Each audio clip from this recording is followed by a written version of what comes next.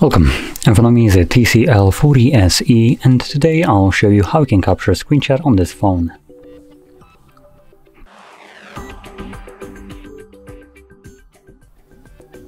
So to get started, open up content that you wish to capture. I'll be using just the home screen as an example for this, so it's already open for me. Just make sure that your content is visible on the screen. From there, simply hold the power button and volume down at the same time. You'll have this flash along with a pop-up with the scroll, share and delete option, and after a moment it will disappear from your screen.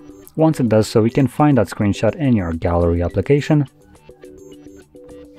It will be visible as the newest screenshot or image, but if you're trying to find it later on down the line, you can do so by navigating into the gallery and finding a gallery or album called screenshots. And in here, obviously, you will find only the screenshots that I have captured. And here's the one that I have captured. So there we go. Now, if you found this very helpful, don't forget to hit like, subscribe, and thanks for watching.